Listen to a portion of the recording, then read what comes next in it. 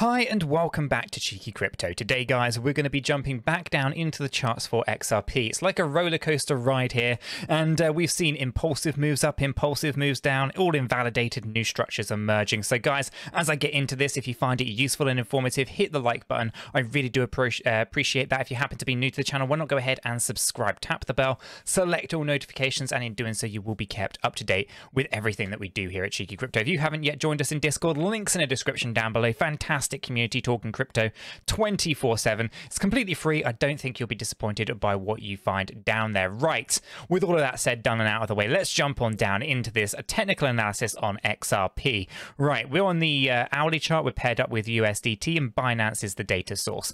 We're going to start things off by just really acknowledging what happened here yesterday. Basically, we were looking for a fourth wave bounce. Instead, we actually pushed up higher than the fifth wave just of the first wave just here. Now, it is possible that we break down from this area in some kind of diagonal ending pattern or some kind of wedge, but I think actually there's a different structure emerging here overall. Okay, so we can potentially chalk this up to a few different things. I've labeled this up as an ABC, and what we're going to do is we're going to continue this this analysis on this side here, right? So we see a clear reversal of what's going on, and we actually have completed this move. Okay, it is 5 waves. So what I'm going to do is I'm going to show you exactly what's going on here, right? So we're going to take this high point that happened at about 1 o'clock yesterday. Yeah, 1 o'clock yesterday afternoon. We come back down here, so our low point. Then we're going to go ahead and transpose this over to this low point that actually happened at 5 o'clock UTC yesterday, and we can see that we had a wick that surged up here, pushing past the 1.618 and confirming that we have an impulsive structure. We then, of course, have a pullback down from this high down to this low. This low basically came in this morning at about 10 o'clock, and then we surge on up nicely, confirming that move. Now, what I want to do is I just want to jump down into the smaller time frame here. You can see that we hit the low before we hit the high, and as we come back up into here, we can now have a look at this. Right, so what we're going to do is we're going to mark this up. We've got a clear wave 1, wave 2. Sorry, wave 1 just at the top here, wave 2 down here, wave 3 comes to that high point, wave 4 comes all the way down here, and wave 5 is a straight line up there like so. Okay, so I'll just move that across a little bit so you can see the wick as well as the fifth wave. What does this mean? Well, it means that we are now looking for reversal, and we can mark this up as a 5 wave complete. So we've got 5 waves here. We'll be looking for 3 waves to come down, and then probably be looking for 5 waves. So what we want to do is we want to see if we get good structure that makes this whole thing impulsive, and that'll be something that we discuss later on, but we should be thinking corrective moves, and it could be a really short corrective move. So if we come back down into that 15-minute chart, you can already see the level of this going already, right? So we come back down into this low point, up to the high, move this down.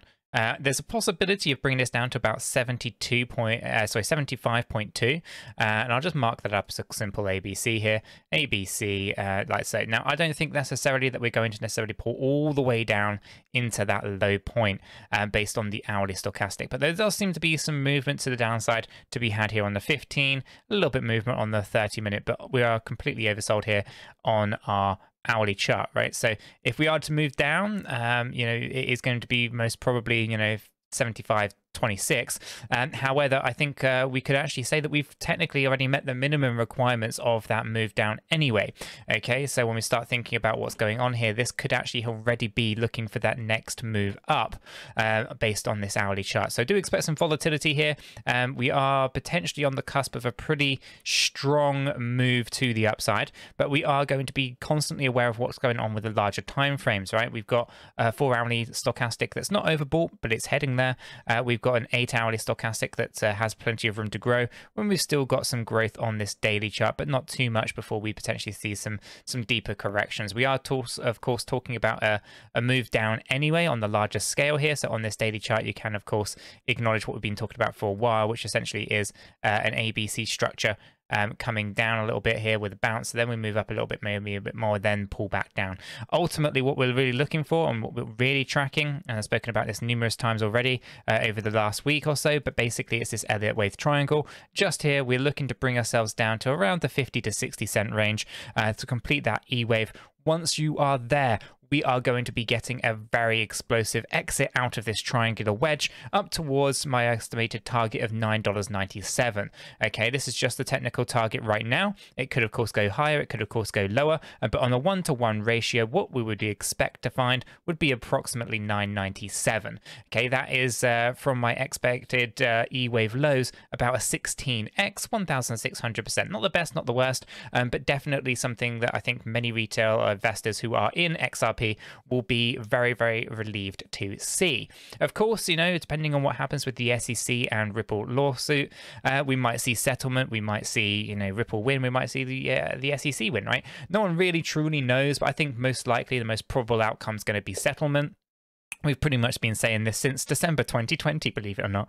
Fantastic opportunities back then. It didn't really make too much sense that the SEC were doing this lawsuit. And I do think that we're still going to end up in that settlement. I've been saying it for well over a year now.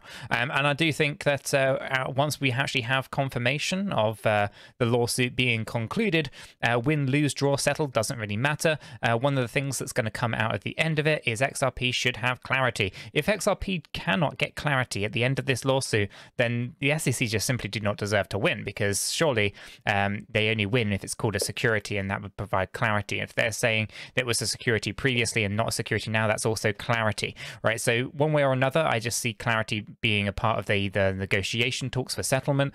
Clarity absolutely is what is required. And once you know, retail investors, institutions, whales, etc., actually have an understanding as to what XRP is going to be classified as, pretty much you're free to carry on with life under the, you know, the rules of the law, right? You're able to actually abide to it, which obviously when you don't have clarity, you don't have all these things, and you have unfair notice, as I like to refer to it as, then essentially what you've really got is you know, a world where how are you ever supposed to interact with an asset if you do not have that clarity? So I do think that we're going to likely end up with settlement. The settlement will include clarity. We'll understand that XRP is not a security, but instead it'll probably be some kind of exchange token like it is here in the UK.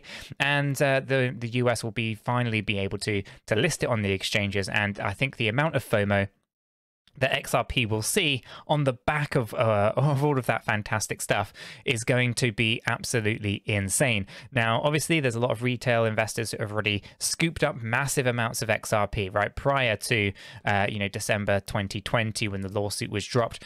Essentially, what we've seen is a huge hodl mentality for years when it comes to XRP. The selling pressure will be quite high, but a lot of these people who've been invested in XRP for such a significant period of time also believe that XRP is going to be going to significantly higher numbers than $9.97. So even when it reaches these levels, there's a possibility that there's going to be still a really strong mentality to hodling. And, you know, they'll see maybe $9, $10 come and still hold on, and, you know, potentially going up to thinking it's going to $100 or so. Now, these are possible numbers. They absolutely are. But I think you need to really, you know, unleash the full potential of XRP to really see those levels come in. That all being said, though, I think that you know, $9.97 is the most probable outcome by the peak of this bull run, and once we complete this E-wave, I think that's going to be the last opportunity to pick up XRP at these discounted rates ahead of a bear market. Guys, I'm going to leave that video right there. I've spoken about this a dozen times before, so do check out my other XRP videos if you're looking for a little bit more on, you know, what I think is going on longer term. But for now, that's kind of what I see is going on right now. We are in some kind of push upwards before potentially pulling back down in the same way that Bitcoin is, and we should be looking to bring down our daily stochastic RSI along with our weekly stochastic RSI into the low areas for the E-wave, so that we can then complete it with a $9.97 potential push up at a later date. Guys, I'm going to leave the video there. If you have found this useful and informative, hit the like button. I really do appreciate that. If you happen to be new to the channel, why not go ahead and subscribe, tap the bell, select all notifications, and in doing so, you will be kept up to date with everything that we do here at Cheeky Crypto. With all that said, done and out of the way, I hope everyone has a fantastic day, and I'll catch you all in the next one.